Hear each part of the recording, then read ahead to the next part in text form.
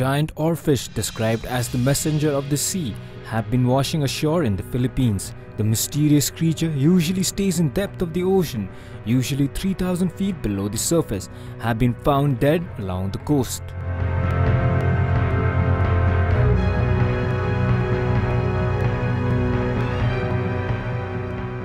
Locals and scientists believe that these so-called serpents wash up onto the shores by strong currents that precede quake, and there have been examples of these happenings.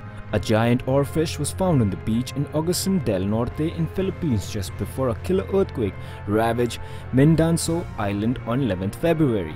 5 more oarfish was found around the coast in the days following the 6.3 quake. The latest find was a creature on the beach in the city of Cagayan de Oro, measuring around 15 feet long. The seismologists from Japan refer to the beast as a messenger from the sea god's palace and believe they are a sign that an earthquake is coming. News Desk.